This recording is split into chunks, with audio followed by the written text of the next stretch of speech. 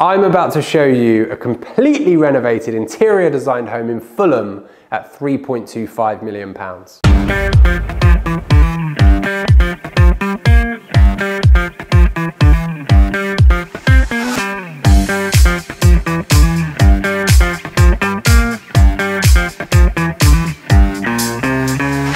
Hello, I'm Grant James Bates. Welcome to the latest episode of London Property Tours for YouTube. I'm not going to stand here and talk on the street for too much because it's a little bit awkward. So come inside and I will walk you through.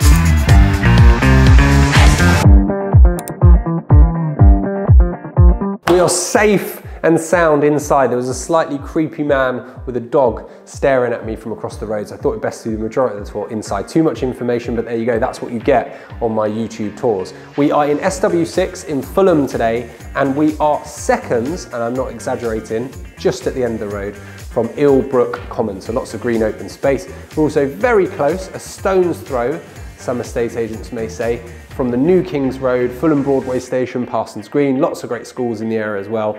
And this house has been completely renovated throughout, really tastefully done. I love it. And yes, I am selling it, so slightly contrived, but it's a lovely home. It's Victorian, there are 5 beds, 5 baths across 4 floors, and we total just over 3,000 square feet.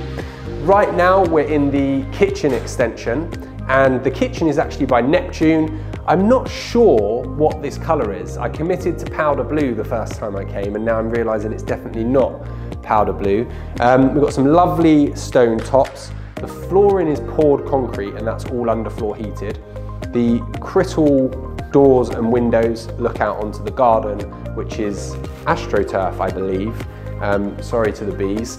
Lots of glass, skylights, Smeg cooker, all your appliances built in, all the drawers are soft close as well, as you can imagine.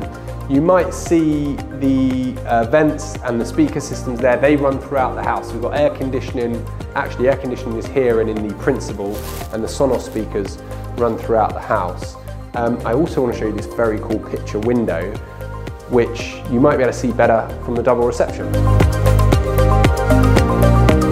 I really love that picture window actually, framing the view of the kitchen from the double reception. You can see right through to the garden at the back. You do obviously have the option of opening those up, and many people do. They create a second walkway through to the kitchen in the garden. I actually did that at a place I lived in West Hampstead, but I think I prefer the picture window. I like to have the space separate. So we're in the double reception now, and again, beautifully finished. The flooring is whitewashed herringbone. Great ceiling height, obviously, in a Victorian house. All the cornicing has been restored and remoulded, runs all the way along. Again, you've got the speakers in the ceiling. You've got some lovely ceiling roses as well. The fireplace behind me is marble, and it does work. I've seen it in action, probably should have got it in action for the shoot, but there you go. Bay sash window to the front, plantation shutters, really beautifully finished. I'm just walking over here because I can't remember if the windows are double glazed. Should have checked that before, but they are double glazed. And that is the ground floor. So we can go up or down now. I think we're gonna go down because the basement and the excavation they've done there is pretty cool.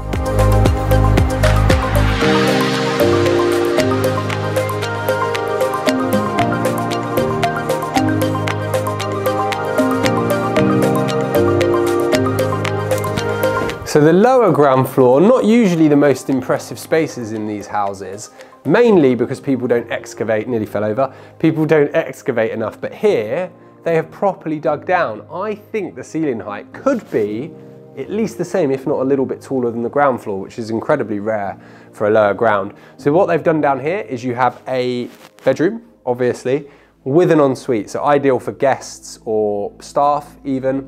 You can also get to the outside just behind where Derek's filming there as well.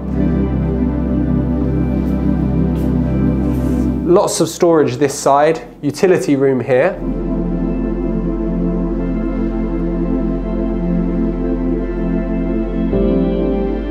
So we have another reception back here. Again, you've got this brilliant ceiling height throughout this whole floor, whitewashed wide plank oak.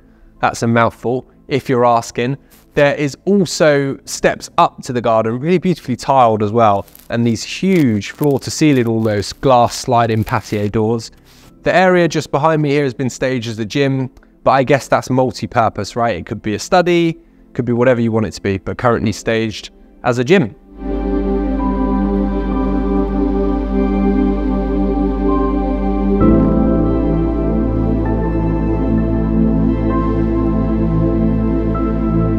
So there are 5 beds and 5 baths. As I told you at the start, what I didn't tell you is 4 of those bedrooms are suites, meaning they have an ensuite bathroom. The only bedroom that doesn't is the kids' room to the back of the house on the first floor, but there's a bathroom right next door, so it's basically a suite. We're in the principal suite right now. Bay window here, again with plantation shutters. It basically matches the one in the ground floor reception that I showed you earlier, but there's the addition of this door out onto the balcony, which is onto the street, which I think is very cool. There's a walk-in wardrobe and an ensuite bathroom. That ensuite bathroom is courtesy of Leafroy Brooks. It's got a freestanding stone tub, some beautiful tiling, rainfall shower, double sink, all the things you would want in a principal suite. The rest of the bathrooms are courtesy of Burton May and CP Hart.